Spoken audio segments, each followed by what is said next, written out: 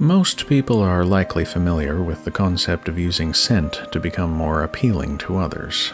This may be in a fairly general sense, but it is often in a romantic context.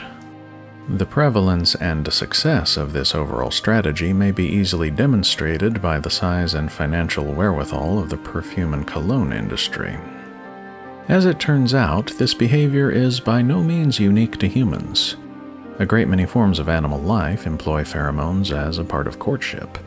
However, the more common case is creatures producing the requisite chemicals using their own physiological processes. It is somewhat rarer to see creatures obtaining their desired scent from elsewhere, yet we do see this in a few cases.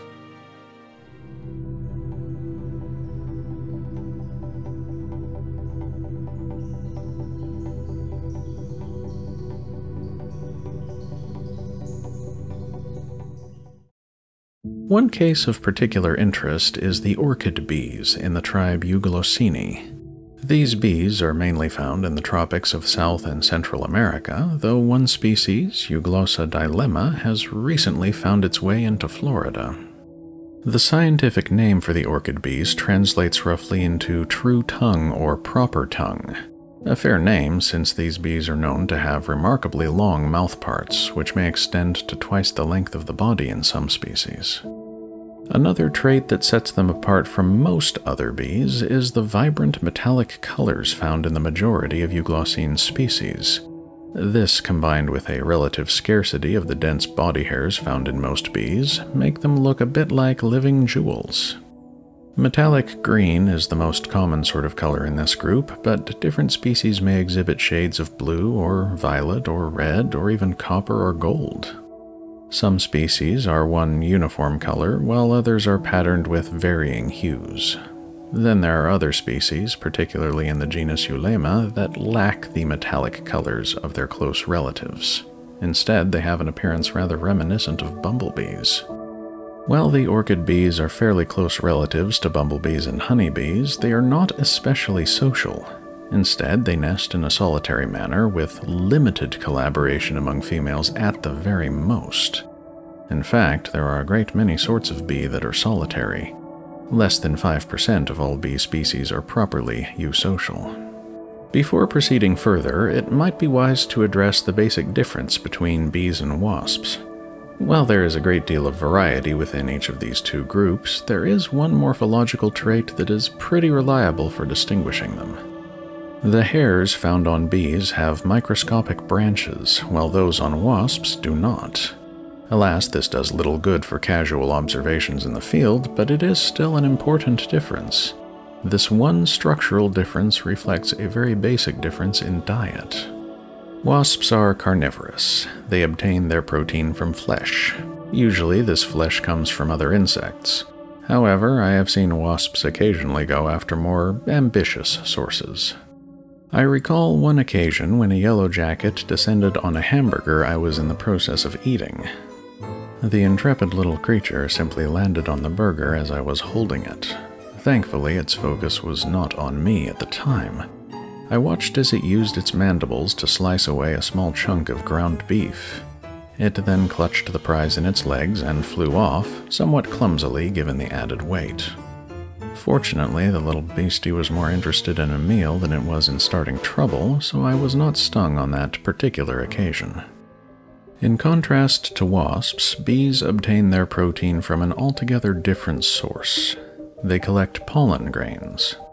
The branched body hairs are excellent for picking up these pollen grains, and certain bee groups have specialized structures for carrying bundles of compressed pollen. As may be expected, this puts bees of all sorts firmly among the pollinating insects. At the risk of oversimplifying, bees may be said to be specialized wasps that turned vegetarian and took on a diet of pollen as a sort of meat substitute. Perhaps because of this, bees in general tend to be somewhat less aggressive than wasps. Nevertheless, many species will still sting when sufficiently provoked, and it is unwise to be careless with any of them. Of course, there is more to pollination than pollen alone. Flight muscles require a fair amount of energy to keep the bees aloft, so nectar is another vital component of their diet. a component that is easy enough to collect as they are visiting flowers in any case. It is much the same for the orchid bees and the females in particular. They collect nectar and pollen for sustenance and for their larvae. In females, the tibia of each hind leg is expanded into a corbicula, more commonly known as a pollen basket. This is the same sort of structure found on the legs of female bumblebees and honeybee workers. The word corbicula pretty much translates into little basket, and it happens to also be the name of a genus of clams. Where bees are concerned, the corbicula essentially consists of a smooth depression on the side of the hind leg tibia surrounded by sturdy hairs. Collected pollen is pressed into this structure for transport. The female orchid bees also use this structure for collecting certain plant resins, which they use while constructing their nests. As an interesting little aside, the female orchid bees in the genera Exarit and Aglae do not make their own nests. Instead, they sneakily lay their eggs in the nests of other orchid bees in a form of kleptoparasitism. Roughly translated, this is parasitism by theft. This general strategy is seen in a number of other species, even among the bees. The cuckoo bees, for example, consist of various species from multiple bee lineages that are unable to collect pollen themselves. They survive by laying their eggs in the nests of closely related species, unobserved if possible. Male orchid bees may also collect their required foodstuffs as they visit various flowers, but they are often on a different sort of errand. There are a number of rather distinctive orchid species that are exclusively visited by these iridescent little gents. These orchids, most of which are in the subtribes Stanhopinae and Catasetinae, do not produce nectar. Instead, they produce an altogether different reward for their pollinators. One of the distinguishing features of male orchid bees can be readily seen on their hind legs. Instead of a corbicula, there is a sunken pore leading into a spongy internal chamber. This chamber is large enough that the tibia of each hind leg appears almost pathologically swollen. Rather than pollen or resin, the males use this chamber to store perfume. In fact, this structure is only a part of the male's unique collection apparatus. The front legs have brushes specialized for mopping up the scented fluids from the orchids. These brushes are then rubbed against combs found on the middle legs, transferring the scent. Finally, the middle legs are brought back and these combs are pressed into grooves above the pores on the hind legs. The volatile chemicals are squeezed into the grooves and find their way down into the spongy storage chambers. Meanwhile, as the male is collecting this fragrant reward, the orchid employs various mechanisms to secure a clump of pollen onto his body. This mass of aggregated pollen grains, known as a pollinium, is commonly seen in various orchid species. Effectively, the entire clump is transferred from flower to flower, rather than the somewhat more haphazard transfer of individual pollen grains. It is worth noting that male orchid bees do not confine their visits to orchids alone. Each species tends to seek out a variety of flowers as well as other potential scent sources. Rotting fruit and exuded plant resins are among these sources, but there is one especially unusual case. The species Euphrasia purpurata has been observed collecting insecticides, specifically aldrin and DDT, without suffering any apparent harm.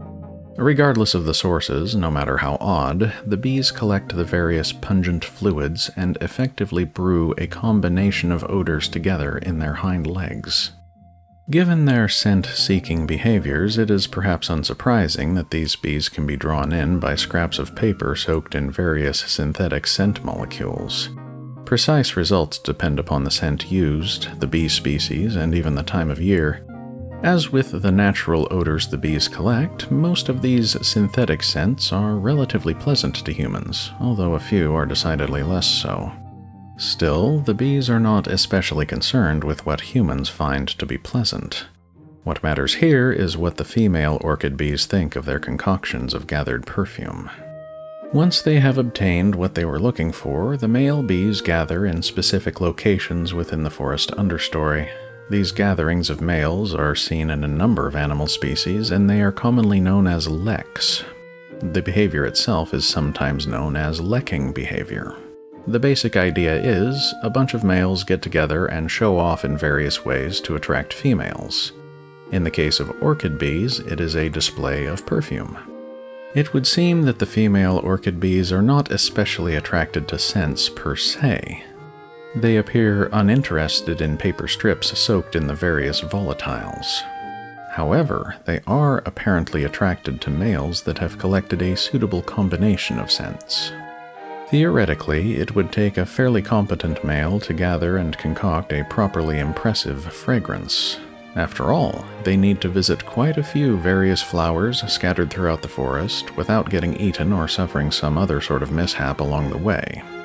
Bear in mind that, since the sting found in bees and wasps is derived from female egg-laying structures, all of the males lack this particular defensive measure.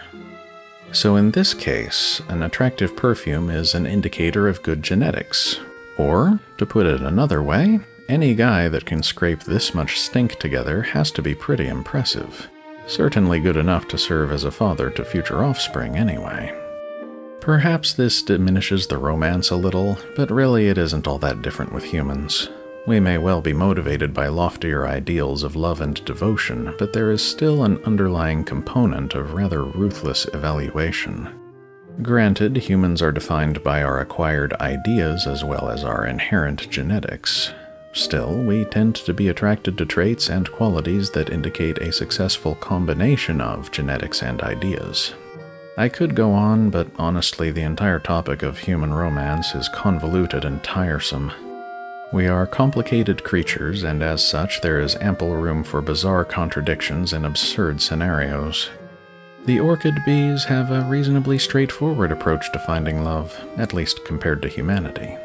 All the more reason to appreciate their unique charm. Thank you for listening. I hope you have enjoyed this brief glimpse into the more unusual side of the natural world. If you wish to know more, here are a few things that might be worth looking into. If you found this enjoyable, feel free to leave a like.